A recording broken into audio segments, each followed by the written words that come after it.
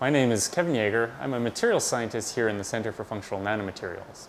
My research involves two main areas, one of making materials using self-assembly and one of measuring materials using X-ray scattering.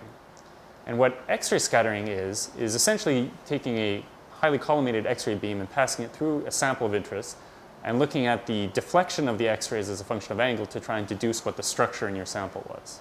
One example of a project here in the CFN where we used both small angle and wide angle X-ray scattering was a solar cell project. We were looking at organic photovoltaic materials, which essentially are solar cell materials made out of polymers rather than something inorganic like silicon. X-ray scattering is an extremely powerful technique. So you see these interesting peaks or rings and patterns that come from diffraction and scattering events in your sample. What the user typically wants to know, what the scientist wants to know, is what is the real space structure. To back that out, to go from the scattering pattern to the real space structure is quite complicated. To do it in practice, we develop a number of theoretical models that we use to fit the data. And that can be quite difficult, and that's one of the ways in which I and the CFN more generally helps users achieve their scientific goals. We help them analyze their data using the correct model and even developing new models as needed to analyze more difficult data sets.